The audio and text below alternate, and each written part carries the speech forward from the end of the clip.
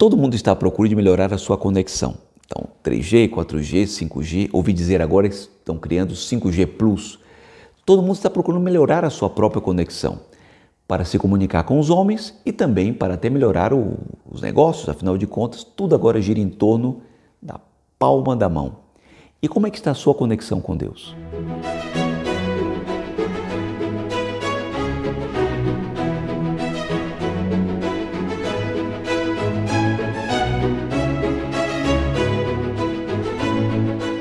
Queridos amigos, salve Maria! Todos nós à procura de melhorar a conexão.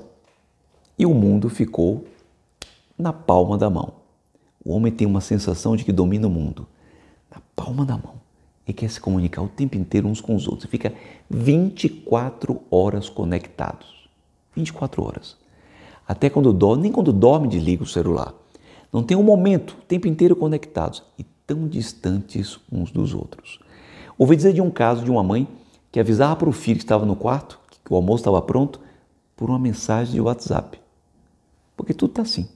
A conexão, tudo rápido. Os homens rapidamente se comunicam e nunca estiveram tão distantes uns dos outros. E o Evangelho vai nos dar uma grande lição no dia de hoje. O Evangelho de São Mateus, o capítulo 20, em que Nosso Senhor vai nos ensinar uma parábola do reino dos céus. Vai dizer que o reino dos céus é semelhante a um homem, um patrão, que saiu de madrugada para contratar os trabalhadores para a sua vinha. Ele sai de manhã, de madrugada, com os primeiros diz, eu te darei, vem trabalhar na minha vinha que eu te darei um denário, uma moeda de prata que tinha a efígie de César. Para o segundo, ele disse que vai pagar o preço justo. Para o terceiro, diz coisa semelhante. E lá para o finalzinho do dia, ele não vai indicar nenhum valor propriamente, mas apenas convida para trabalhar na sua própria vinha. Vamos tirar algumas lições de tudo isso, porque no final, na hora de pagar, ele começa a pagar pelos últimos até os primeiros, dando a cada um a mesma moeda, o que cria evidentemente uma dificuldade de compreensão daqueles que começaram a trabalhar desde o início do dia. Vamos agora explicar a parábola, dividir a parábola para entender melhor o significado de cada uma das partes. Primeiro, o tempo nosso é dividido em 24 horas. No tempo dos judeus, em 8 períodos, 4 noturnos, 4 diurnos. Os 4 noturnos são horas de vigília, os 4 diurnos, horas propriamente de trabalho. A primeira de madrugada, que vamos chamar assim de hora, começa com aqui ele fala a hora prima, depois a hora tércia, a hora sexta e por fim a hora noa. É evidente que o dia ficava maior ou menor de acordo com a estação do ano, porque está se trabalhando em função do sol. A moeda de prata, o denário, que tem a efígie de César. Esses primeiros contrataram em função de um valor. Os últimos foram desinteressados apenas para aceitar aquele convite. E assim nós temos na liturgia de hoje uma síntese de toda a história da humanidade, da luta do homem à procura de Deus. Com duas leis, uma lei que é a lei do Espírito e a outra que é a lei da carne. E em geral a lei da carne costuma vencer com muita facilidade, porque o homem o tempo inteiro está à procura de satisfazer essas paixões.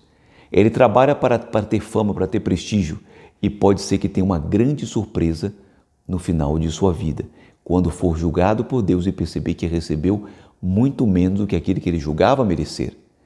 Por quê? Porque ele passou a vida inteira à procura de um Deus novo. Estamos falando de um Deus atual, porque os deuses antigos eram muitos, os atuais também são muitos.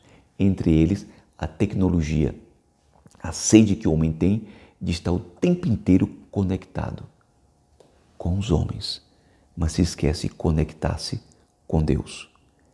Ele tem na palma das mãos a conexão com o mundo, e se ele juntasse as mãos, ele teria a conexão com Deus. Qual é a solução então? Eu vou deixar de me comunicar com os homens? Não. São Gregório é muito claro a este respeito. Eu devo comunicar-se com Deus, sem esquecer dos homens, mas sobretudo, eu devo procurar me comunicar com os homens sem esquecer-me de Deus. Peçamos a Nossa Senhora para compreendermos a fundo essa liturgia e procuremos tomar um cuidado enorme para não substituir a técnica por Deus, para não substituir a imagem, a efígie de César, que significa o mundo, pela imagem de Deus que devemos ter gravada em nossas almas. Abençoe-vos Deus Todo-Poderoso, Pai, Filho e Espírito Santo. Amém. Até amanhã, se Deus quiser. Se você gostou desse vídeo, deixe seu like e não se esqueça de se inscrever no canal e ativar as notificações para não perder nenhum de nossos vídeos. Comente e compartilhe com seus amigos.